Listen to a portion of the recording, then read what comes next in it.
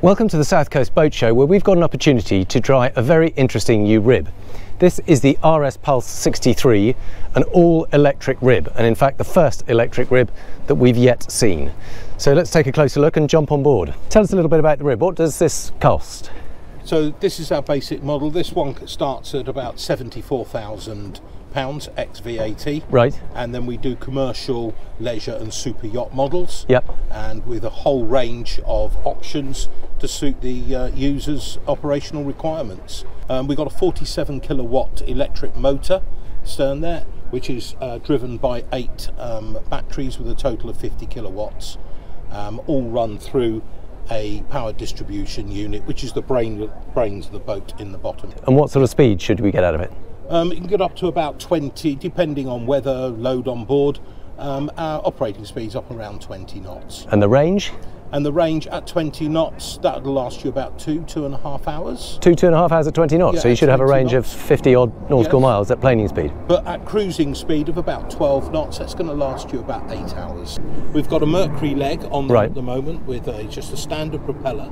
Because there was talk of a hubless drive, wasn't there? Yes, we did, and that is still on the shelf. That will still be looked at. Yep. It was just it did not meet the performance that we required. Shall we give it a go then? Let's go. Yeah. Please. Thank you. So are we technically running? Yeah, we're still always on.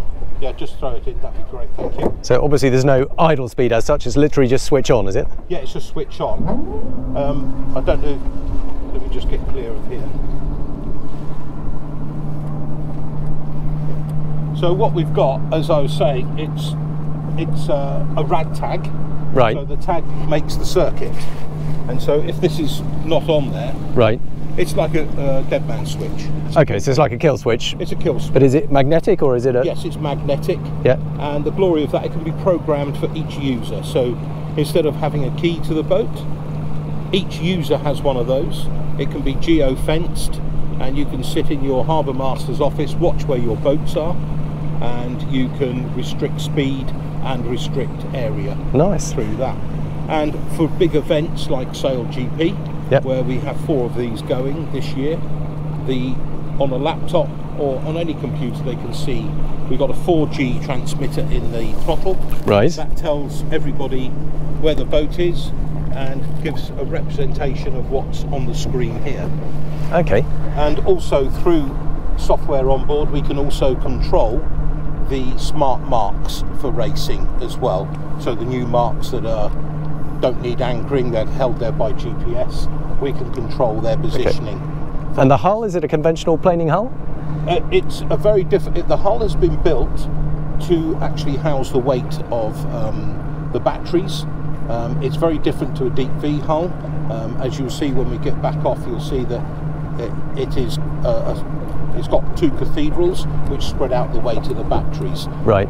But it does plane very quickly. So is it also a bit more stable then than a DP hull? Yes, it is. It's a lot more. It feels nice. Yeah. Yeah. So cool. We'll just come up in speed.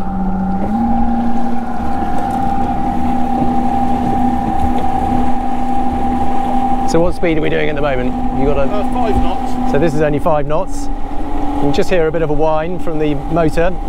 Is that the motor or the gearbox causing the noise? That's the motor. That's the motor. Okay, now it feels like we're pretty much planing. Yeah.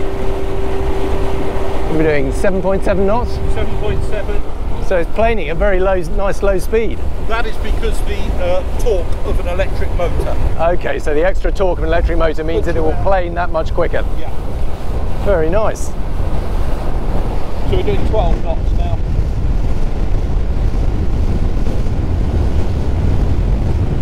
Skimming along very nicely.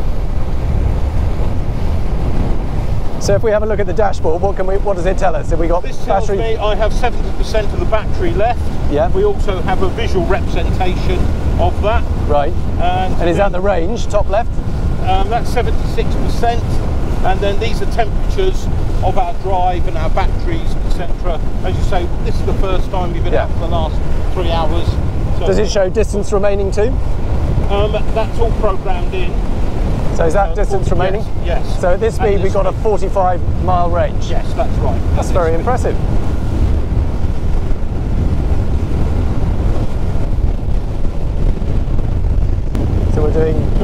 coming up to 15 knots. 15 knots. Is that flat out or is that? Today that is flat out. Will it go quicker with one up? Yes, oh yes. So the fact that there are 3 of us on board. So I came from Hamble yesterday and it was about 18.5 knots all the way. Okay, that gives you an idea of how quickly we're going.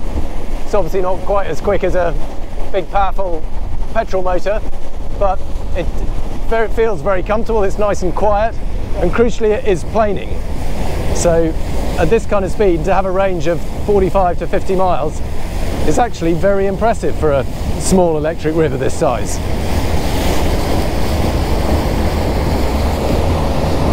Can I have a little turn at the helm? Is that possible? I'll keep the, Are you happy to keep the cord on? I'll keep the cord on. Can I pass you that? You can... Just holding like that? Yep.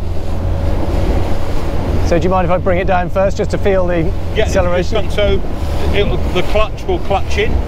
Oh, so there is a clutch, is there? Yeah, so it's not... you just, if you come straight back to stop. Yeah. Yeah. And Okay. stops in there. Yeah. Okay, so that's just a physical sort of reminder rather than the fact it's going in and out of gear. It's just got and then if you just come up in speed slowly. Did you make this yourself, or is that? That's something that has been developed by RAD. Okay. Made by RAD as part of the system. Okay. Are you hanging on if I give it a full run? Ready? Just Let's take go. it up gently. Oh, can I not go flat out? Well, you can go flat out, but okay. Not just smoothly. All right. Smoothly. Let's give it a go. Not even petrol engines like doing that, do they? No, fair enough. People slamming petrol engines. Wow, that is impressive torque, isn't it? Torque, yeah. But then it quite quickly eases off, so it's got... for leisure, your water skiers and that will love it. They'll be... Wakeboarders, you're not going to water ski at 15 knots. But that's interesting. It handles just like a normal... That's what it is, yeah. Handles like a normal rib. Yeah.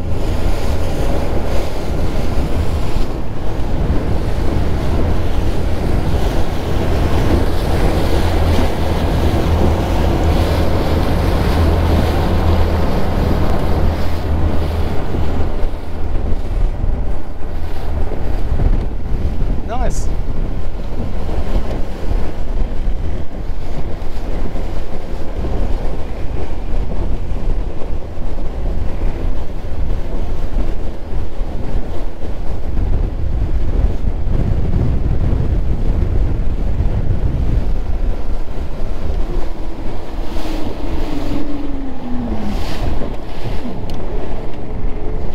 That's really interesting. That's quite a different driving experience, isn't it? It's most people say, oh, it's just like driving a normal rib.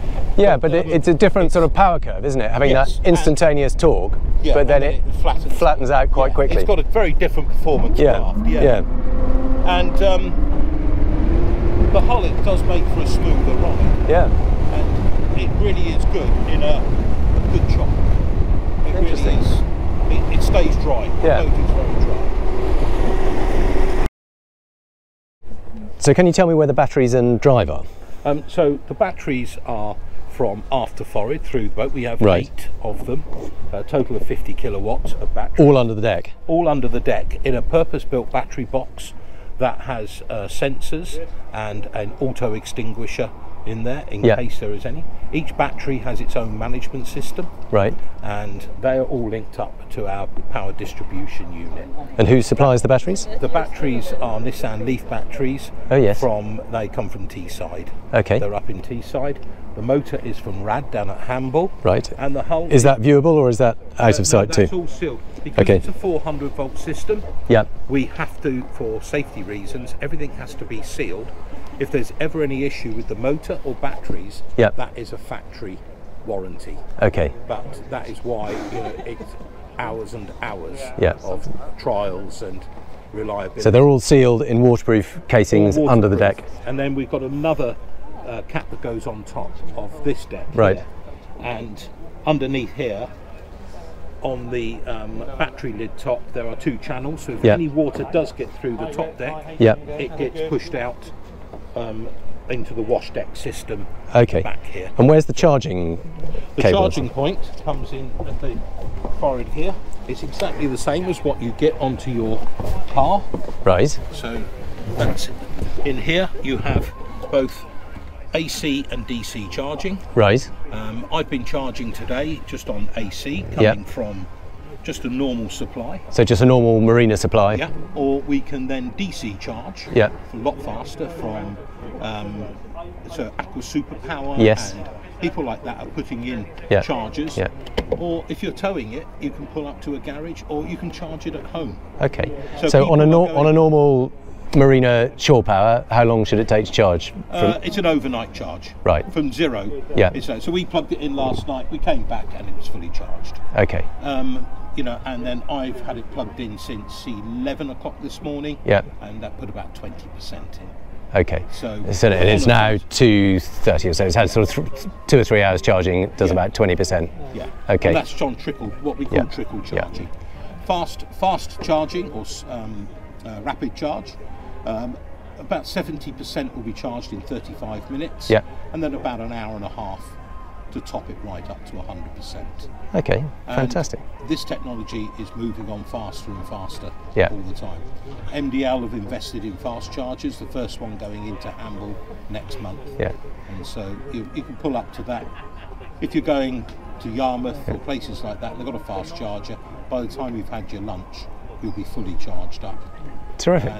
But even plugging in to a normal marina supply for the leisure user, where they're just going out for the day and they're not going to be out overnight. And good stuff. But the technology. And have we got a bit of storage in here? Or? Yeah, that one doesn't open at the moment. Oh, okay. So that's anchor locker. Right. And so we've got plenty of storage in there. Yeah. Other configurations that we have. Yeah. We have bench seats that can go in with a wider console. Okay, so you can get 2 or 3 people seated. Yeah, so it's licensed for 6. Yeah. It's fully coded, both commercially and RCD and RCR. We've done all the full coding. Great. And so, yeah, all right. We can fit 6 people comfortably on board. Fantastic. Thank you very much for your time.